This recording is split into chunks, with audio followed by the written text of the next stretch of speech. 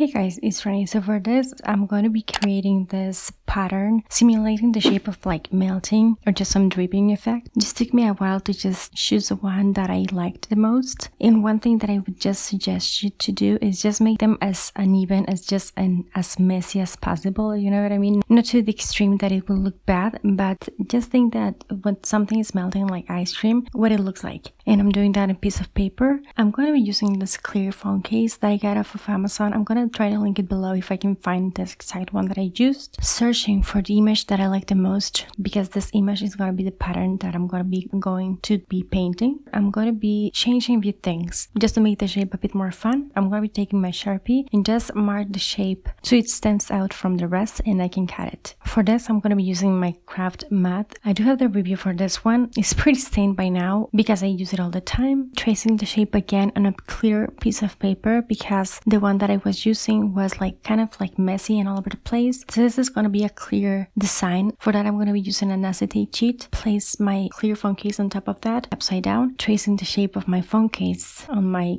acetate sheet with a pencil, cutting that. For the camera gap, I used detail scissors. They work better for this kinds of like smaller shapes like this. I'm going to be placing my sheer acetate sheet and then arrange it. And I'm going to be working on the back of this, meaning that whatever I paint is going to be almost looking like I printed this, hopefully. Placing my acetate cutout on top of my drawing and then just place my pattern at the bottom of this. I'm going to be using all acrylic paints, this purple one. Then I'm using this mustard and this fuchsia colors. Both I made myself, like I customized both. I do have both DIYs showing you how to make those. Then I have this teal color, it's called aquamarine, this bright orange, and this cool blue. You don't have to use these exact ones that I'm using, I'm just sharing the ones that I've used, but feel free to work with anything that you have. Remember, we're working on the back of the acetate cutout. I'm going to be starting with the purple one, and I'm painting each like melted shape or just like each dripping with a different color. For this, I'm going to be using this really nasty looking, I forgot the name of them, but it's like a reusable makeup remover, and it looks like this because I use it all the time and it kind of stained at this point. But yeah, it's clean, but I'm going to be using that to clean my brush in between colors. Feel free to use a napkin if you prefer. I just use it because I just reuse it. So yeah, wiping this after each color and then just moving on to the next one. Before the previous color starts to dry, I'm going to be blending them too. And it works best when your brush is kind of damped, pretty much like almost overlapping both of those colors that I'm blending. Doing pretty much that for all of them. The order of colors pretty much depends on you and your personal preference. I went for this like order and doing the same thing, just adding the color, cleaning the brush, adding the next color before my previous one dries, blending them like this. It's actually pretty easy. And then just going to the front and just checking if you like what you see,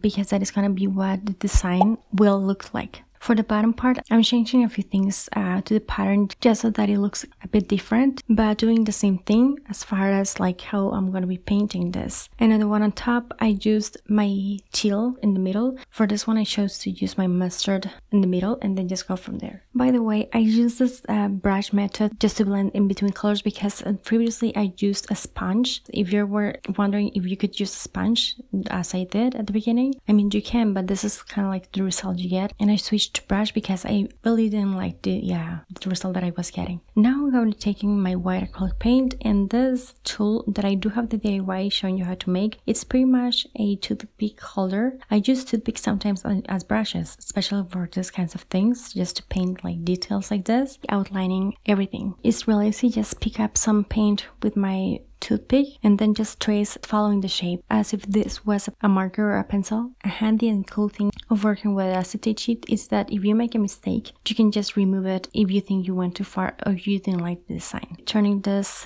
to the front as I'm going to be using this, cleaning everything. For that, I'm going to be using some acetone that I have in this dispenser, and I do have the review for this one if you want to check it out, and a cotton pad. And I'm going to be cleaning this just because it has acrylic paint smeared all over the place. Place it in your phone case And that's pretty much it, guys. In person it looks like so much fun and just so summery, even though it's almost fall, but it's like melted summer. So it's like the summer is like melting itself so that fall can come true. That's why I named this one like this. I use my phone to record this so I can show you what it looks like with the phone in there. Hopefully you can kind of see there. But yeah, hopefully you like this and you like the color combination that I went for. And if you did, don't forget to give this video a thumbs up. It helps a lot. Thank you so much for watching. I'll talk to you later and take care. Bye.